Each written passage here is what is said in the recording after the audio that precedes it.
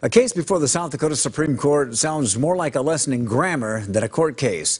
At the heart of it is the validity of the Buffalo Chip City and whether or not the words and or mean the same thing.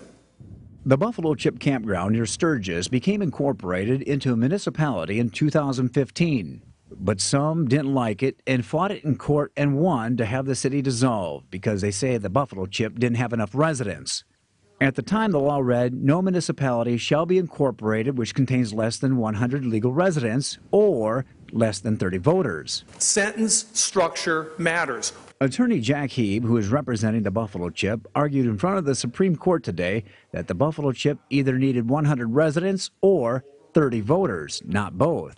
He says, for instance, a nonprofit corporation is hosting a concert and they wanted people to bring donations. So no person will be admitted to the concert unless they bring a can of juice or 2 cans of canned goods. No one would read that and think, I need both in order to get into the concert. But an attorney for the state, James Moore, says in this case, and or mean the same thing. And the best example of that is no food or drink in the courtroom.